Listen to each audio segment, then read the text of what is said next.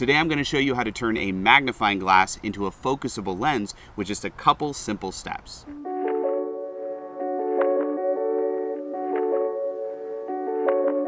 Hey everyone, Sean here with Fotodiox.com. It's August, summer is coming to an end, but we still have plenty of beautiful warm days to go out and shoot photos and videos.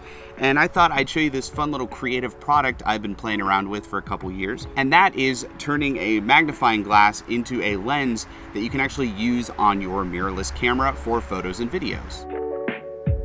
Now, I made a video about this a couple years ago, but one of the issues that the video had is I only showed how to make a fixed focus magnifying glass lens, a lens that focused to about 10 feet and no farther. Well, as I was looking at some of our Fotodiox products, I realized recently I could actually use a macro focusing bellows to turn a magnifying glass lens into a focusable lens, a lens you could focus close up and far away.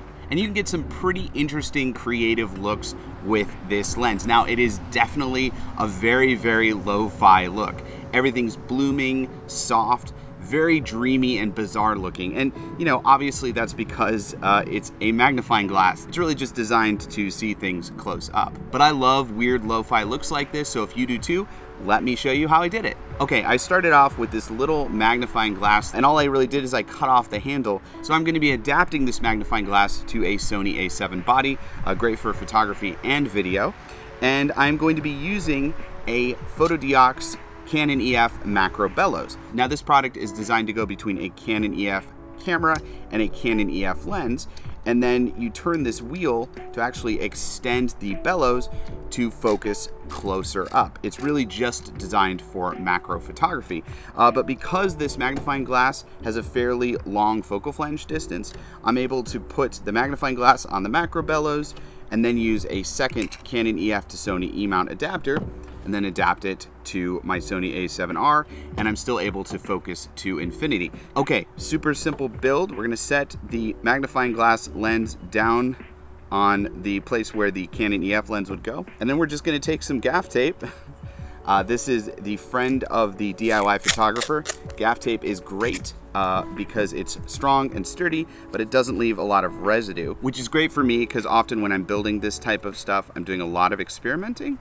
Okay, we've got our magnifying glass taped to our macro bellows, so we've got the optical element and the focusing element, but now we need some sort of exposure control, because this is a super fast lens. It's a magnifying glass, it doesn't have an aperture. I think it's like an f0 point something or other. It's very, very fast. And for photography, this is fine because I can just bring my ISO down to 100 and then speed up my shutter speed and get decent exposures. But if I'm shooting video and I want to have a usable shutter speed, you know, like a 50th of a second, I'm gonna need a lot of exposure control to cut the light coming through so that I get a correct exposure. Now, I could introduce some sort of aperture plate back here, but I kind of like the crazy shallow depth of field this lens can bring to video.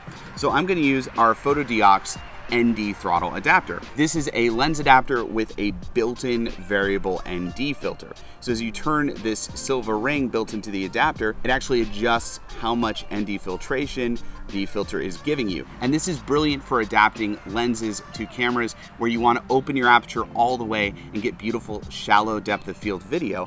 All you got to do is turn the variable ND ring to cut the light coming through so you get a good exposure. And this is essential for adapting magnifying glasses because this is a very fast lens. So we're just going to mount the ND throttle to the macro bellows, and then we're going to mount the ND throttle to our Sony E-mount camera. There we go. Now we've got the super fast, super shallow, super lo-fi magnifying glass lens on our macro bellows so we can adjust the focus. And then for exposure control, we can just crank in the variable ND to cut the light so we get a correct exposure video. Now with this setup, you only need to be about here to focus to infinity. And if you want to focus closer, you just turn this ring to bring the lens farther out and focus closer. And when you get to about here, you're at macro focus. And like I said, this is a very lo-fi look. Here's some of the video that I have shot with this setup. Now, the first thing you'll see is the colors are really washed out and muted. And that's because this is a very, very simple lens. There's not much to it. So I found the best thing to do with this footage is just to make it black and white. It looks way better in black and white. And it actually gives you this really, really weird, like almost like silent movie look. It looks like footage shot in the 1800s. And I love this look because, yeah, it's super soft, super lo-fi, but it's very unique. It's not something that's easy to recreate in post with standard digital video. And it does really have this kind of unique filmic look. Kind of like shooting Super 8 black and white film on a really cheap Super 8 camera with a really cheap lens. So I wouldn't call it filmic, I would maybe call it like trashic. It's got a trashic look, and it's definitely not a look for everyone. I think this would be great for kind of nightmare dream sequences. I'm actually working on a short horror film that I want to shoot with this setup because it gives that really, really creepy, eerie, dreamy look.